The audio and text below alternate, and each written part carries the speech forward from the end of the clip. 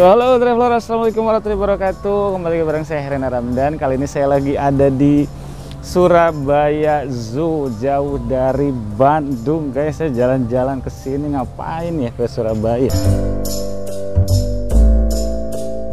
Kebun Binatang Surabaya adalah salah satu kebun binatang yang sangat populer di Indonesia. Bahkan pernah menjadi kebun binatang terlengkap se-Asia Tenggara.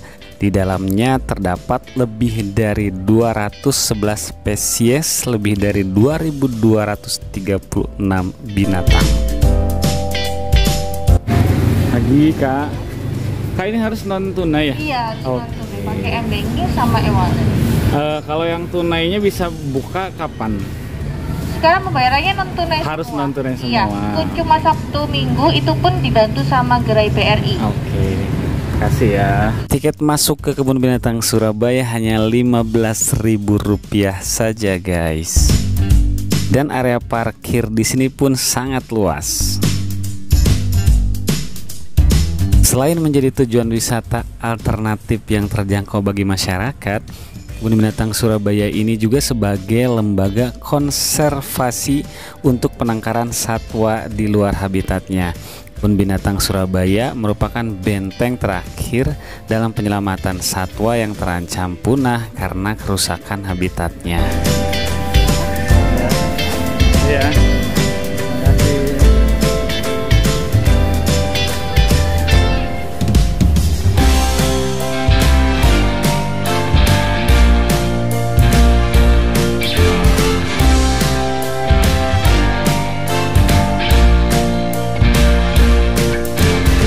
Selain itu, Kebun Binatang Surabaya juga sebagai sarana pendidikan yang mengandung muatan pengembangan ilmu pengetahuan.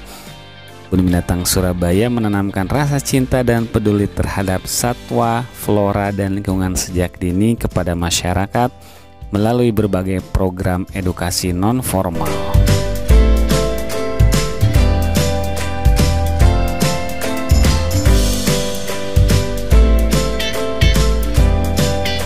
Di sini terdapat banyak berbagai jenis spesies burung seperti spesies merak ini. Merak hijau ini adalah salah satu jenis dari 3 spesies merak. Merak jantan dewasa berukuran sangat besar, panjangnya bisa mencapai 300 cm.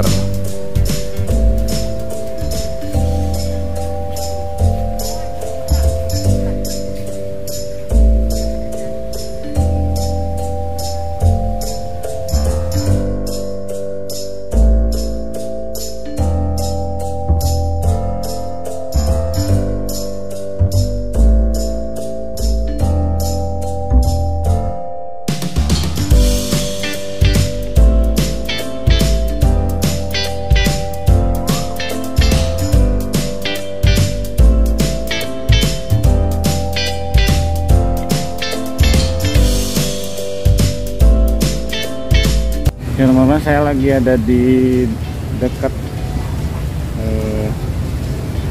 kandang burung julang Sulawesi.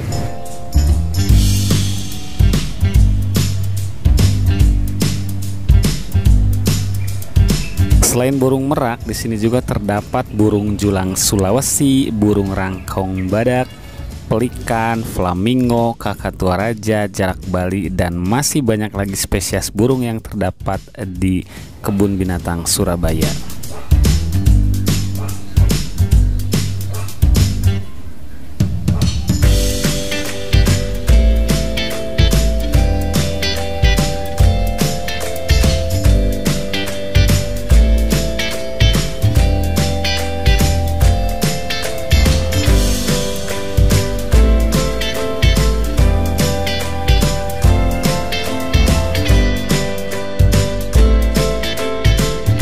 Sekarang kita menuju ke tempat Wela. Apa itu Wela? Nah, ini dia. Wela adalah seekor jerapah di Kebun Binatang Surabaya.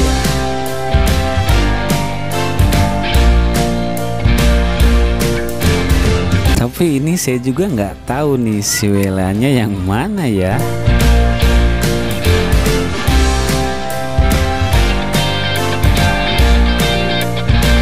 Ternyata di Kebun Binatang Surabaya terdapat juga penangkaran komodo loh. Jadi kita nggak usah jauh-jauh ke Taman Nasional Komodo di Nusa Tenggara Timur kalau ingin melihat komodo. Guys, ini saya lagi ada di depan komodo. Oh, lihat komodo.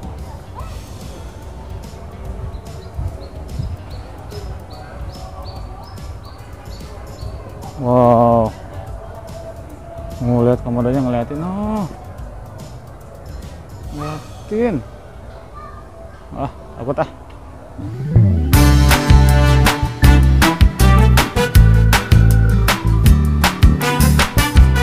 Di sini sudah banyak komodo-komodo yang menetas dan menambah jumlah komodo di Indonesia.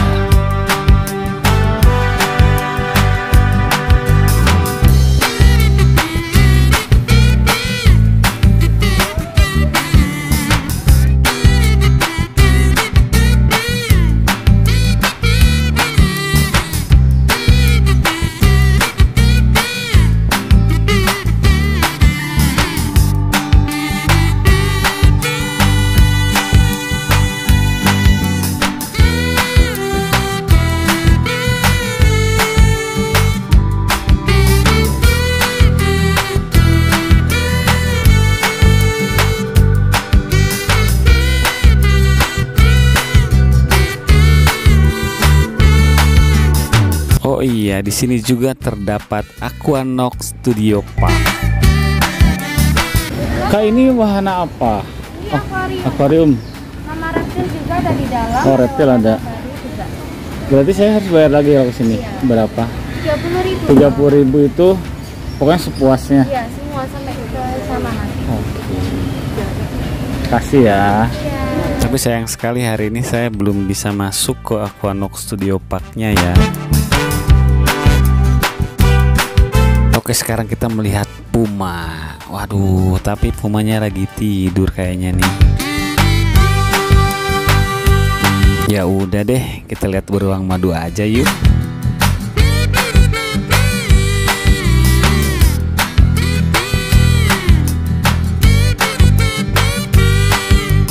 Beruang madu mempunyai panjang tubuh sekitar 1-4 meter dengan tinggi punggungnya sekitar 75 cm. Beruang madu dewasa mempunyai berat tubuh antara 50-65 kg. Dengan ukuran tubuh ini menjadikan beruang madu sebagai beruang terkecil dari jenis beruang lainnya.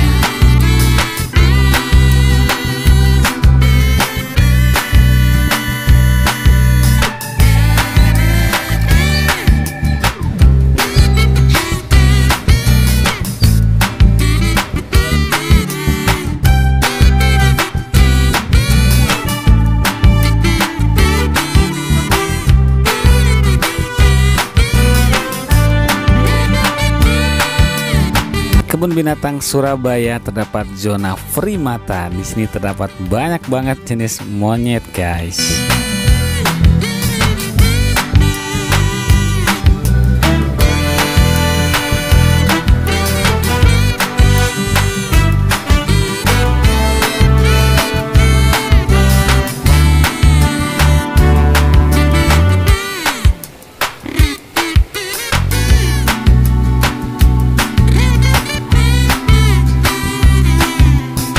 Oke, setelah puas melihat monyet, saatnya kita masuk ke Kampung Gajah.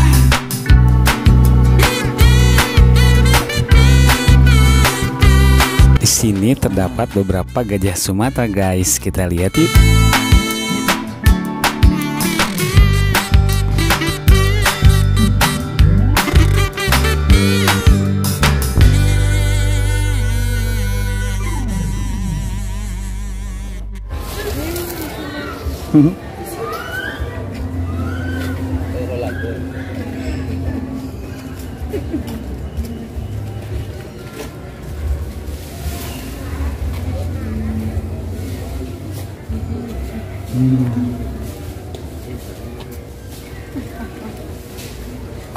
Disiram.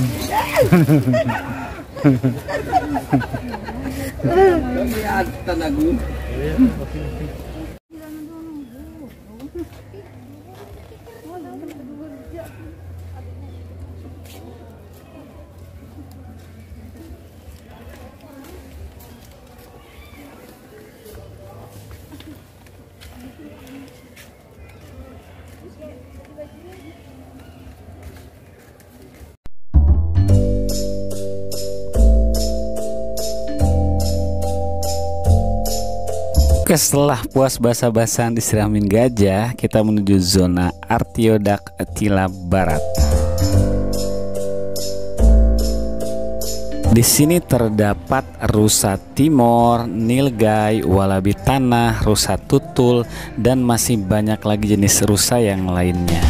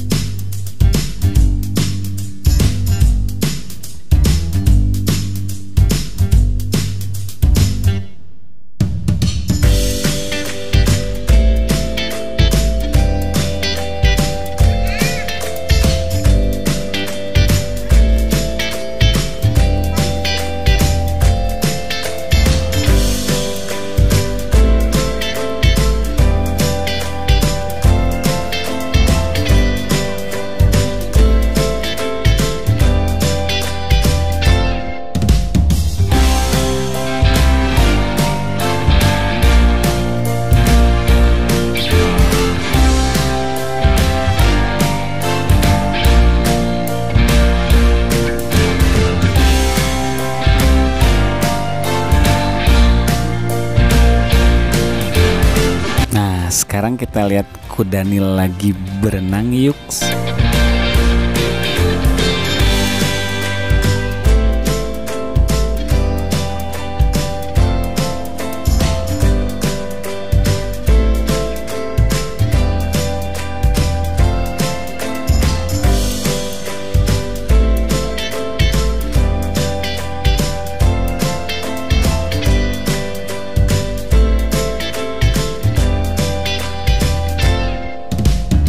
Wah, ternyata di sini juga terdapat unta punuk satu loh. Padahal kan habitat alami mereka di daerah gurun ya. Unta ini memiliki rambut berwarna coklat dan memiliki punuk tunggal tentunya. Selain itu, mereka memiliki bulu mata yang tebal dan kecil.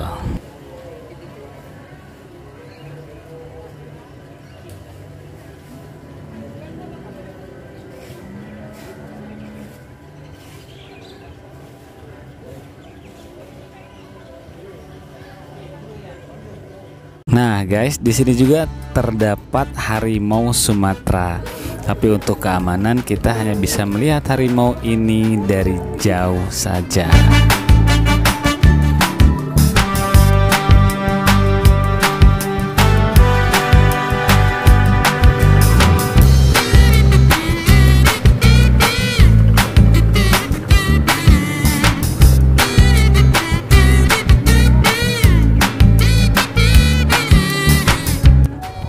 Oke teman-teman, sekian jalan-jalan saya di Kebun Binatang Surabaya. Terima kasih buat teman-teman yang sudah nonton video ini sampai selesai. Jangan lupa like, komen, dan yang belum subscribe dibantu subscribe. Wassalamualaikum.